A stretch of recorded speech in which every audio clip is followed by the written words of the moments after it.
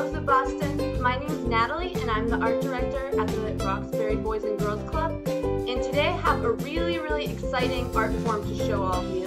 It may be new to some of you.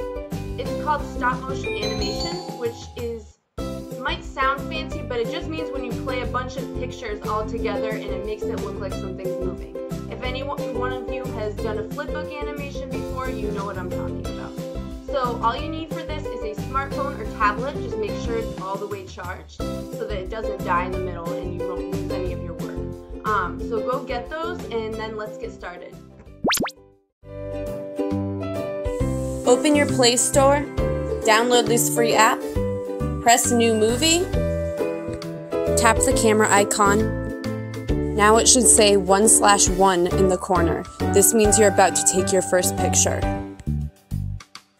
Press the red button to take a picture.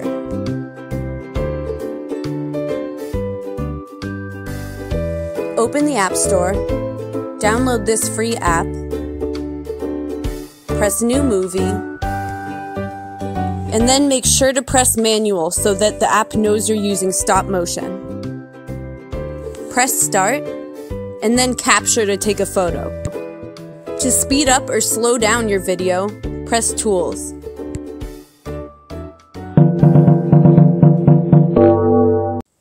Each time you take a picture, move your object a tiny bit, then take another picture.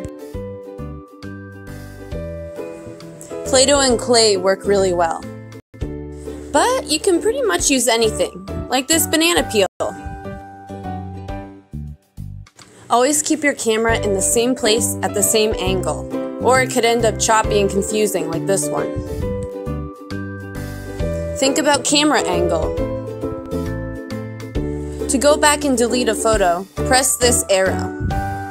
Find the photo you want to delete, and tap it once to get this menu. Then press Delete.